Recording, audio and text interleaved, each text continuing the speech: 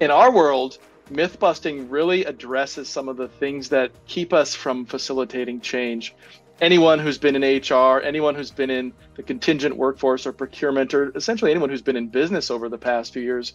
already is aware that change is a constant, and change takes a lot of work and it takes a lot of effort. And you can throw statistics out there that 70% of change efforts fail for one reason or another, and those statistics are out there. That doesn't remove the need to make changes, especially when you're pursuing value through your people, which is one of the kind of the subtitles of the topic today. While there are people, process, and technology issues always associated with change, one of the really important elements of being able to facilitate change is mindsets, and more specifically, letting go of probably at one time true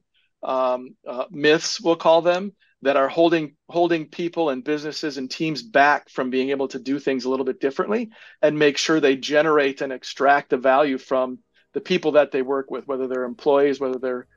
contractors, whether they're customers. And so we're really excited to be able to share a little bit about how some of the myths that we see in the extended workforce space and how to